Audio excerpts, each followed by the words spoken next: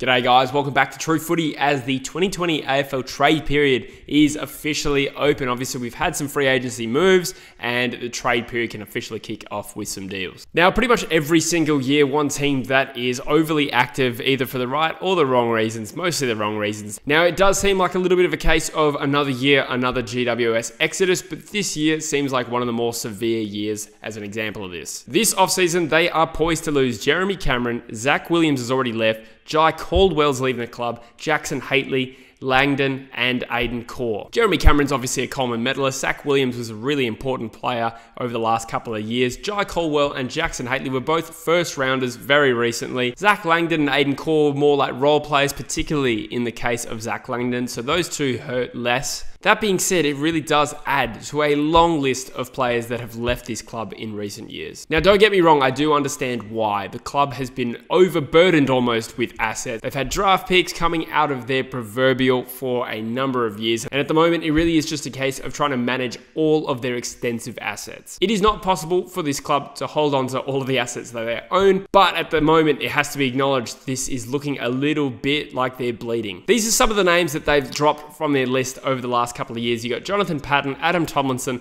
Aiden Bonner, Dylan Shield, Rory Lobb, Tom Scully, Will Setterfield, Matt Kennedy, Devon Smith, and Nathan Wilson. I'm not even 100% sure I named them all. All of those players, except two, Lobb and Wilson, were former first-round draft picks. Now, like I said, it is not possible to try and keep all of these good players on their list, and it makes sense for them to try and spread out their list profile. So what you've seen over the few years is they've been selective and tried to release the players they don't really need to other clubs for future assets like draft picks to try and balance out their list. Now that's all well and good, but it does beg the question, when will this bleeding of players actually end? Every single year this happens, we start to think this is probably the last time they're going to lose a big player. We saw a couple of years ago when Dylan Shield left. When you're looking at that midfield mix, you're thinking, Dylan Shield probably is the expendable one out of all those players. Now where it's really hurting them is I have every confidence they would never have wanted to lose either Jeremy Cameron or Zach Williams to other clubs. Jeremy Cameron in particular is one of the hardest talents to replace on their list, and although he didn't have a great season in 2020,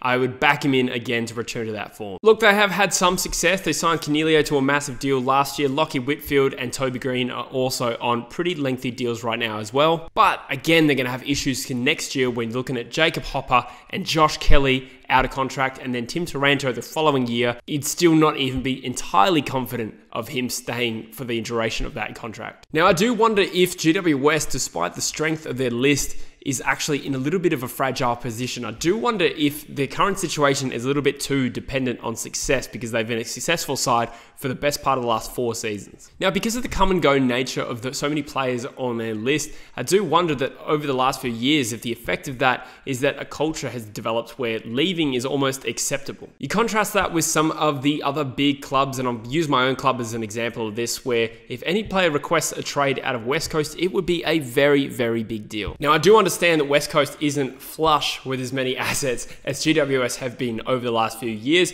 but I'm just contrasting the culture where it seems like every year there's a few GWS players that request trades and nobody really seems to make a big fuss of it. When Andrew Gaff was thinking about leaving the Eagles in 2018, that was all you heard about all year. Now, Heath Shaw has also pointed out that this season, being not a particularly successful one for the Giants, where they obviously missed the finals, wouldn't have had a great effect. He says, I don't think this year helped the performances on the field. I don't think that helped to try and keep players.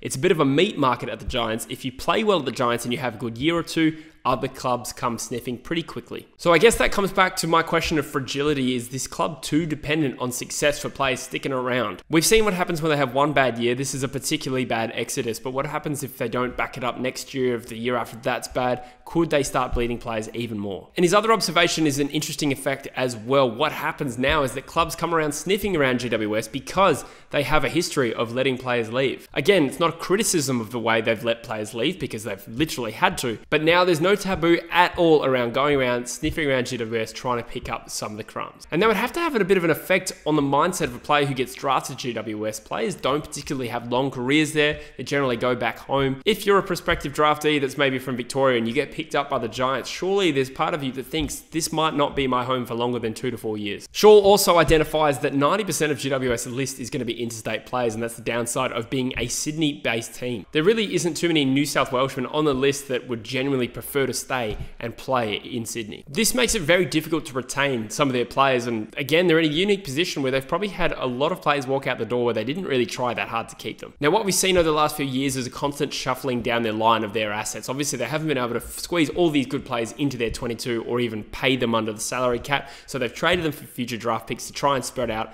the list profile. Now, this is all well and good when you're getting good picks in for these players, which a lot of the time they are, but what we're also seeing is that they're also letting these kids that they're picking up as draftees go within 2 to 4 years as well. So they added Lockie Ash as pick 4 last year, and Tom Green I think eventually went pick 10, and that's great. Those are two very, very good talent. But let's look at some of the recent former discounted first round picks that they've let go. Will Setterfield was pick 5, and he eventually went for 43 and a future second round draft pick. Matt Kennedy was pick 13 a few years before that, and he was traded for pick 28, so a definite loss there. Aidon Bonner, who was literally pick 11 not long before this happened, was traded with a future 4th for a future 3rd. And then you got Jye Caldwell this year also leaving the club, and Jackson Haitley. Are these guys going to get a first round draft pick in exchange? I really don't think so.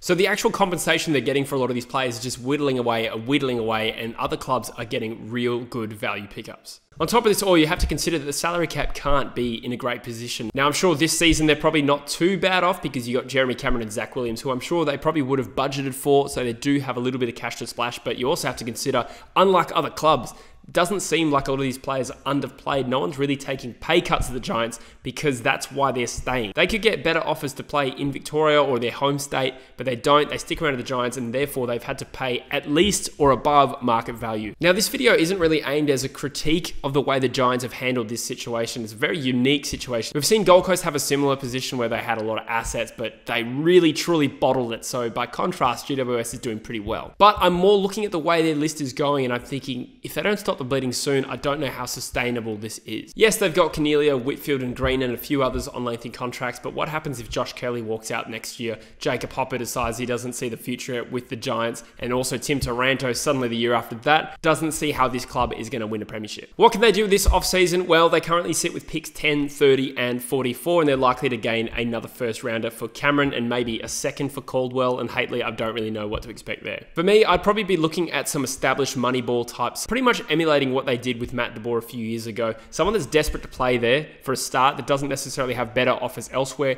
They can come in and perform on a cheap contract and play a role. I think in addition to that being a cheaper strategy, obviously that will sort of breed a culture around where players really respect playing for the club. It does look like they are going to be picking up a Jesse Hogan and a Braden Preuss, which I think are pretty shrewd pickups. I know Jesse Hogan has his issues, but he's still a young man, and obviously Jeremy Cameron, who's a couple of years older, is leaving the club, so Jesse Hogan definitely has little opportunity here. Then of course Braden Preuss fills a hole for them, which they've desperately needed a ruck for a number of years. I don't know why Preuss just didn't go to the Giants in the first place a few years ago, because Melbourne really did not need a ruck. Now the Giants could obviously push for something as well with the Jeremy Cameron money. They also might be pushing for an established player back from the Cats, which I think is probably a shrewd move. There's been a little bit of talk about Sam Menegola, and that would be a massive pickup if they pulled that off, but I don't really have anything concrete on that right now. Look, the Giants list is good enough that they're going to go around again very soon. I have every confidence that next year they can shoot back into the top 4 and contend for the premiership, but it needs to be a mindset shift. Players will need to really start to believe in the future of this club, because I think if the Giants lose their players in that way and they don't see a future at the Giants being successful, then things could go downhill very quickly. They certainly have one of the best lists in the league, but unlike a few other clubs, they can't afford any more down years. Anyway, guys, this has been my take on the GWS Exodus. As always, I welcome your opinion in the comments. Let me know what you think I got right or wrong. Anyway, stay tuned to True Footy over the trade period and off season. We're going to be doing plenty of content. Subscribe if you're new, and I will see you in the next video. Cheers.